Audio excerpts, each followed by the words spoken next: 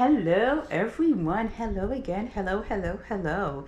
And so I, so, okay, right? So, my last video, I started off wanting to speak about inspired action, and then I went into meditation. So now, for real, talking about inspired action.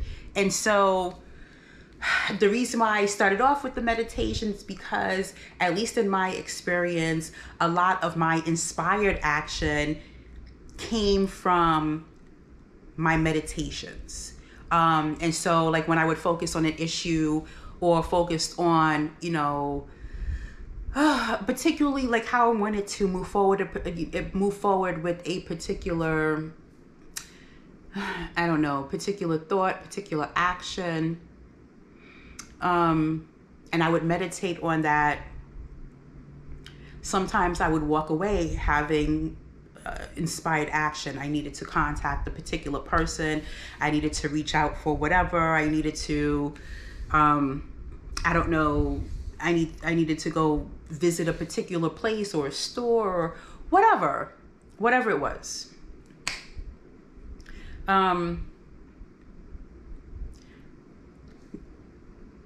People think that, okay, I'm meditating, I'm visualizing, and that's it.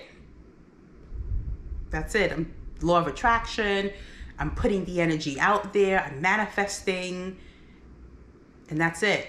Putting the energy out there. And whatever it is going to come back to me.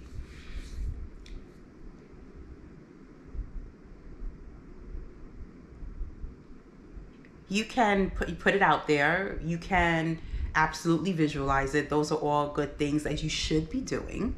But, most likely you're not going to trip and fall over whatever it is you are trying to manifest. You are going to have to put in some action. You're going to have to put in some work in order to see this manifestation through. A lot of people don't realize that. For the record, when I first started this whole journey, I did not realize that. I thought that,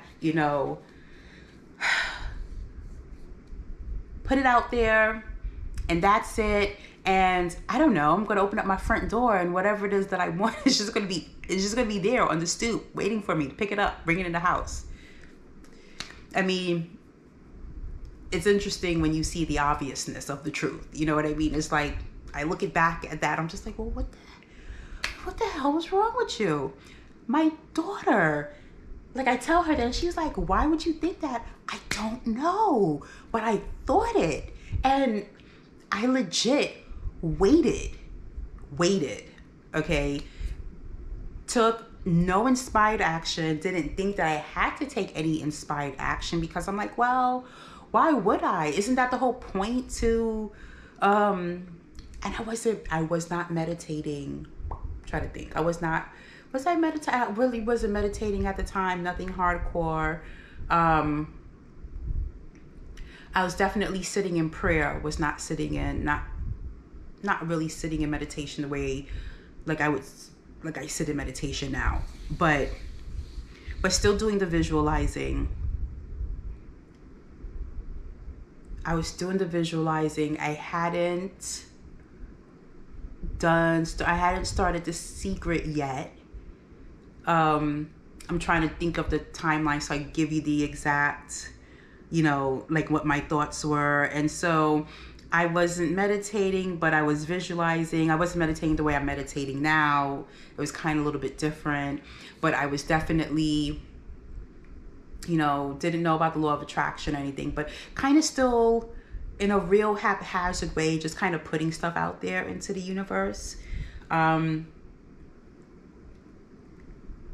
wasn't aware of, I was starting to become aware of my journey. Wasn't fully there yet. Not even by long, not even a little bit. Wasn't fully there yet. But, I put it out there into the universe. I'm going to wait. Like they say, you waiting on God. Meanwhile, God is waiting on you.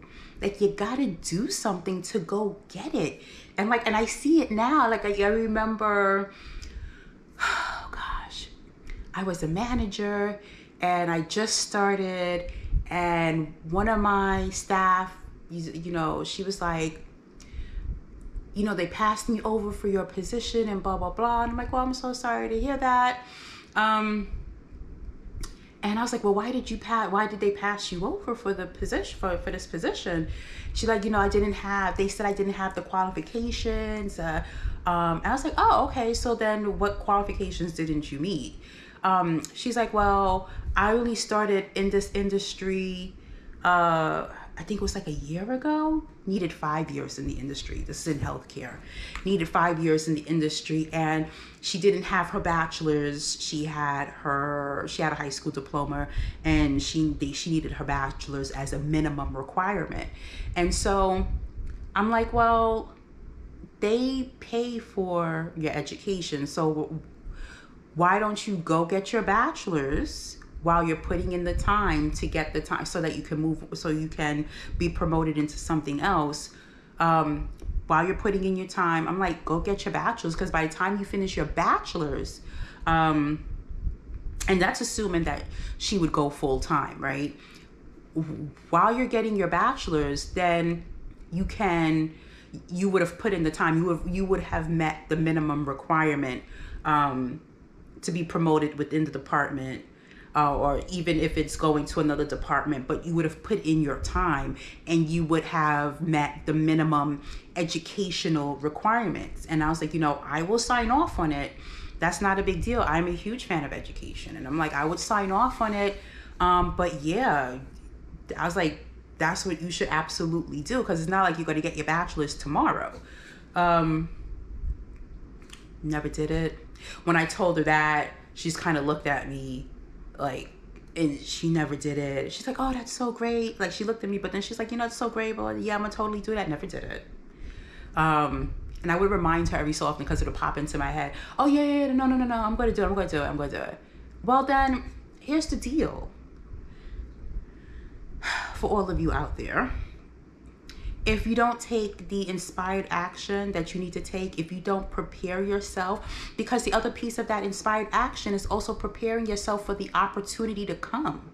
You know, if you don't prepare yourself for the opportunity to come, if you don't take inspired action, then whatever it is you think you want, you don't want. I promise you that. You don't want it, because it doesn't make a difference how hard you think the thing is. If you want it, you already know you're not going to make any excuses. Think about the things that you have wanted in your life, which was just no small feat to get, but you got it. Okay? You probably had to go over the river and through the woods to get this thing, but you got it, right? It may have taken you 6 months, a year, 2 years, but you got it. So if you're saying that you want something, but you're not willing to go do what you need to do in order to go get the thing, then you don't want it. And you have to be honest with yourself with that. You know, maybe it's not for you. Or maybe it's not for you right now. And you need to be honest with yourself about it, as opposed to being half-assed about it and then saying, well, you know, this manifestation, visualization, law of attraction thing doesn't work. But if you are really, you know, wishy-washy about what you want, and then on top of everything, you're not doing what you need to do in order to go get the thing that you want, then what do you think is going to happen? Whatever you're putting out there to the universe is going to give it back to you. So if you're, you know, iffy about it, then kind of, sort of, maybe you want it and you're not really clear, but, you know, then that's what you're going to get. You're not doing the thing you need to do in order to go get it, then that's what you're going to get. You know, nothing. You're not going to get you're going to get a whole lot of nothing is what you're going to get. And then what that's going to do is going to reinforce in your mind. It will reinforce that, you know what, this stuff doesn't work. I'm not going to do it. Meanwhile, you're not looking at yourself, which is the issue. You're not looking at yourself because you're not willing to go do what you need to do. Then we start going into the realm of self-sabotage. And so why aren't you doing what you need to do? Why, once you realize you're doing this, take the time to sit down and have a honest conversation with yourself. Have an honest conversation with yourself. And, well, why don't I really want it? And some of the hardest conversations are with yourself. Be honest with yourself. No matter how hard it is.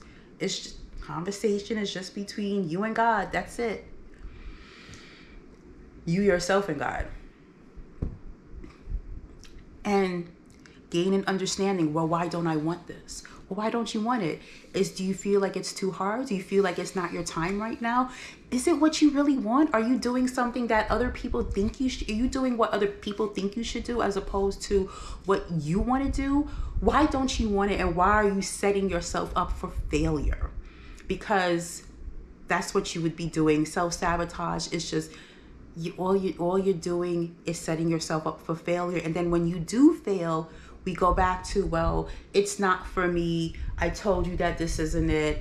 This meditation or this manifestation stuff doesn't work. And the excuse, and it gives you a reason to be comfortable where you are.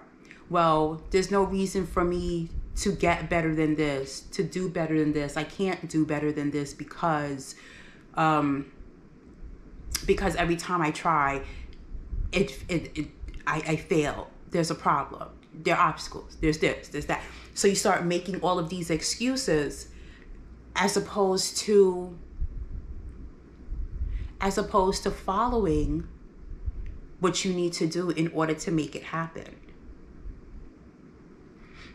If you notice that you're constantly having that conversation with yourself where if you notice that outside forces, the perception, notice that outside forces are not assisting you in getting what you want, then you need to stop and ask the question. First, you need to stop and realize that it's not the outside forces, it's you. And you need to stop and ask the question, why am I doing this? Self-sabotage is real, and self-sabotage is shady AF, all right? It is shady because you will think that it's, it's all these other people, it's all these other things, it's not you. Meanwhile, you're the one setting yourself up. You're the one that's doing the self-sabotage, and you are so blind to what's happening that you don't even realize that you're the one setting yourself up for the self-sabotage, and the self-sabotage is originating from you. Self-sabotage is a mofo. And when I realized that I was doing it, every time something went wrong, I had to stop and I had to what could I have done better? What was I supposed to do? Am I self-sabotaging myself? If I am, why am I self-sabotaging myself? Is this something that I really want? Is this what I'm supposed to? And if we go past, it's because I stopped saying, is this what I'm supposed to have? Because if you're creating your own universe, that's neither here nor there. The question is this something that I really want? Because people will say as part of them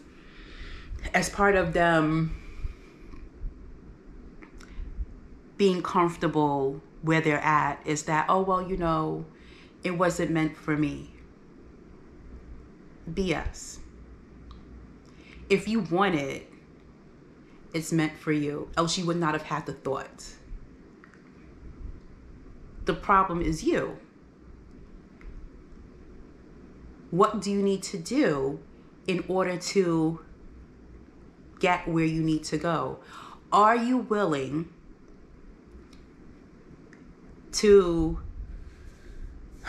traverse all obstacles in your path? Because you will get obstacles. Just because you have a thought and you've meditated on it, and you are putting the energy out there, and you're doing all, just because you're doing that stuff, you know, even when you have the divine, even when you have the inspired action, make no mistake, you will come across obstacles. The universe will test you. How badly do you want this? We're going to find out. You know, you were going down path A, we're going to block that off.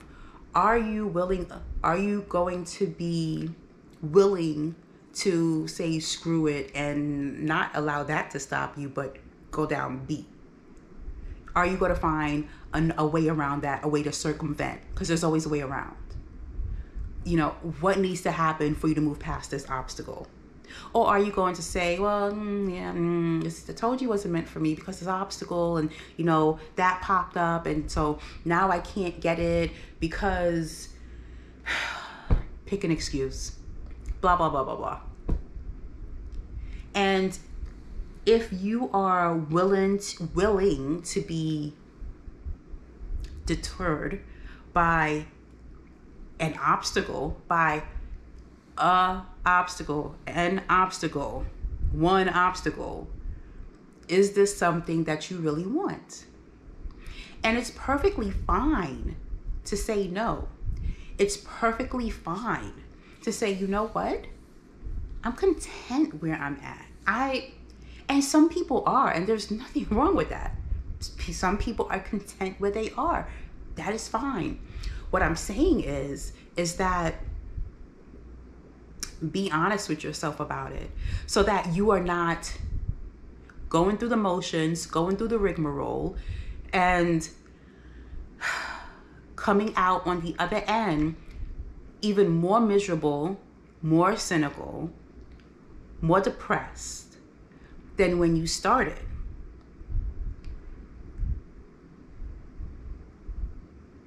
All of this stuff that I'm talking about, you have to be honest with yourself. None of this stuff works the way you want it to work if you are not honest with yourself. Something as simple as, me personally, I don't want to work in an office anymore. This is when I was doing the 9-to-5 thing. I don't want to work in an office anymore. I need to somehow, and again, and at that point, work from home jobs still were, it was not a thing, but it was becoming a thing. It was starting to build that momentum. So there were actual work from home jobs, but, you know, you would have to come into the office like once a day. You have to come into the office once a week or once every 2 weeks. You know, that's what it was. It wasn't a straight work from home. You know, there was no HQ. Don't even know what the office looks like. It was not that. It was, you know, still kind of come into office once a week or whatever. When I made the decision to work from home, I'm like, all right, I needed to stick to that decision, and I needed to stop applying for jobs where I had to be in the office, because then at that point I'm giving the universe mixed signals. And all of a sudden, where I wouldn't get it before, not that I really wouldn't get it before, it was, and because in the past I applied for both, but I was just really getting more in-office stuff, which I took. But then it started coming where it was all work from home, but it was me having to be confident, not confident, but confident in the decision that I made, that I want to work from home, and I'm only going to, and it wasn't that, but more saying that I'm only going to apply for work from home jobs, and not getting anxious and impatient and saying, screw it, I'm just going to apply for all of them, staying on my path and being confident in my decision and saying, this is all I'm going to apply for. And granted, I'm not getting as much I'm not getting as much feedback as I would have gotten if I had gone the more traditional route and picked an in-office and applied for in-office positions. I'm getting less traffic because it's less work from home jobs, right? And I've narrowed that pool so much where, instead of getting 10 interviews a week, I'm maybe getting 2 or 3 interviews a week, because I'm now only going for work from home jobs and not getting scared off by that and staying the course no matter what. And that's what I did. I ended up getting a work from home job. I had to travel once a week to the office, which was fine. It wasn't a big deal. But staying on your course and being confident in your decision, which is the other piece of it too. Be confident in your decision.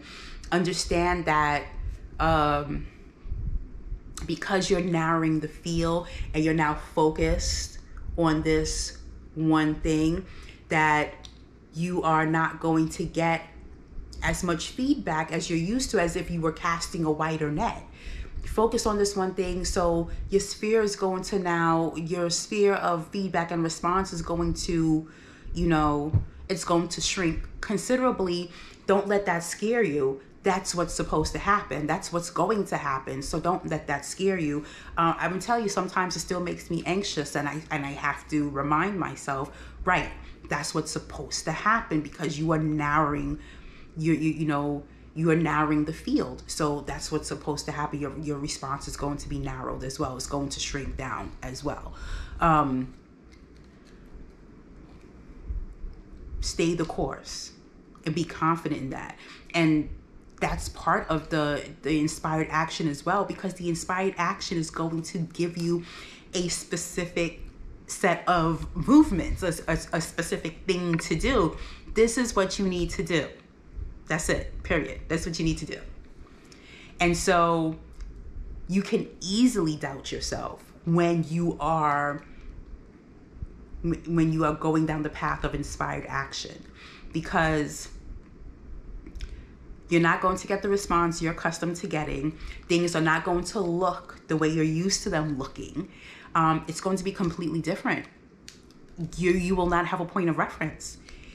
You can easily get freaked out because of all of these things. Don't let it freak you out.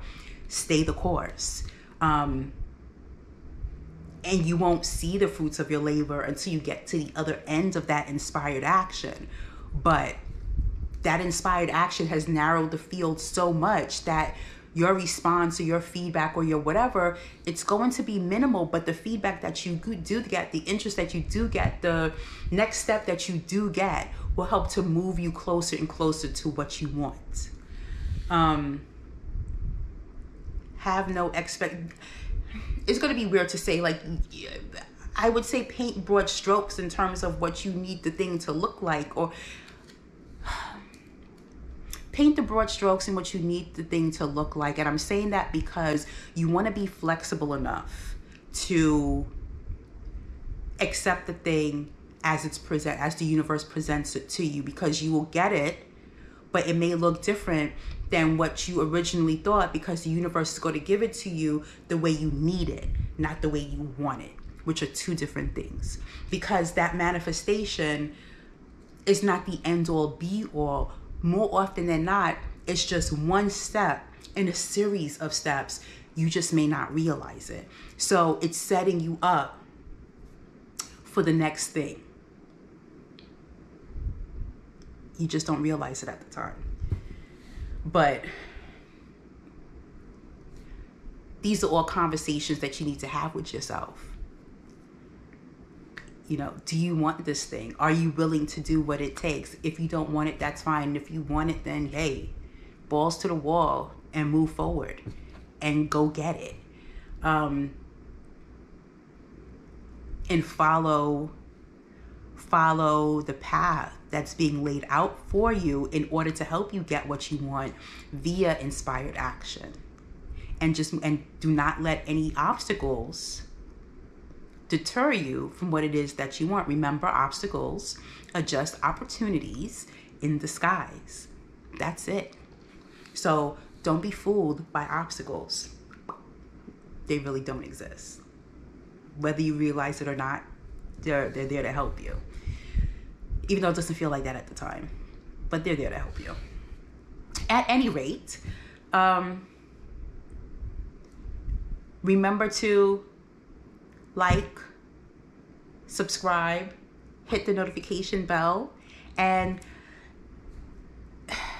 have you ever had any inspired actions that you followed? And, you know, if you follow those inspired actions to their conclusion, then did that, whatever it was, pan out the way you thought it was going to pan out? You know, was it worth following that inspired action? Definitely leave a comment below. Let me know. I'm interested to know, you know, what inspired actions you've taken in order to move forward in your life and in your manifestations. Bye.